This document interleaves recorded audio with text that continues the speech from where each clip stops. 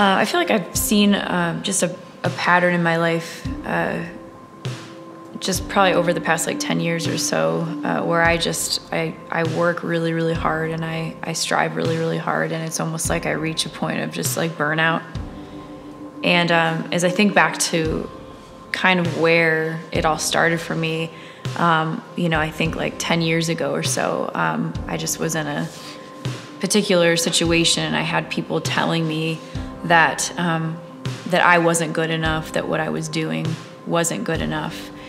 So I think I've just carried that around with me for many years, and so it's just been this vicious cycle of me always asking the question, am I good enough? Am I enough? Is what I'm doing enough? And when I ask those types of questions, it's almost like this drive inside of me that like I need to do more. I need to be more. I need to be better. There's this passage in the Bible in John 15 where Jesus says, I'm the vine and you are the branches, and whoever abides in me will bear much fruit. And I think a lot about abiding and what it means to be with God. And the two things I think about when I think about that verse are the idea of like connection or connecting with God, and then being dependent on God. He goes on to say, apart from me, you can do nothing.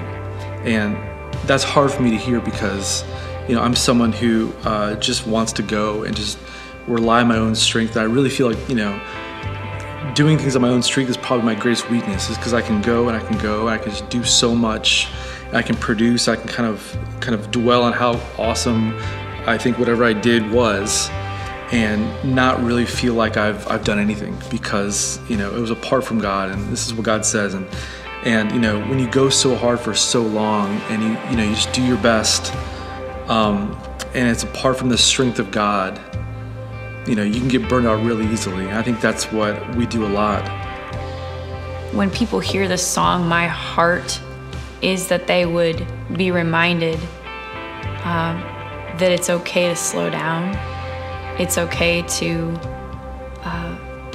stop the striving and just to be with Jesus, because this song was really written just out of my heart for just I want to be with Jesus. I don't want to be distracted by all the things I feel like I have to do.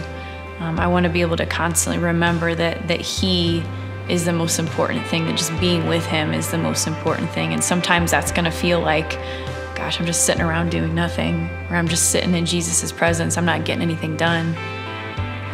But how that's literally the thing that fuels the rest of my life. And so much of my natural instinct is to rely so much on who I am and what I've done, what I've accomplished.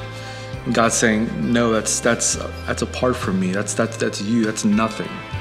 Abide in me and you'll bear much fruit. And so God says, start with me. Be still with me. Just be with me. Mm-hmm. Have dependence on me, and I'll give you the world. There's a line in the song that says, just slow down your wild heart. And I think about my heart, and my heart, it's wild. I have lots of aspirations. I have lots of determination. I have a lot of things that I want to do and I want to be. And, I'm a dreamer for sure. And so what does it look like for me to just slow down this wild heart that I have and just surrender it to Jesus and just be with Him in His presence? In our minds, we're trying to do all this stuff to find identity, to prove ourselves, to find our worth and our value in the things that we do. And the beautiful thing about our God is that He's saying that you don't have to do anything, You don't have to be this or be that or do this or do that for me to like love you and accept you and want you to be in my presence. And that's just the beautiful thing about Jesus, is He's not saying, do all these things for me and then I'll accept you. He said, I've already accepted you. You're already my child. Just be with me. That's what I want. So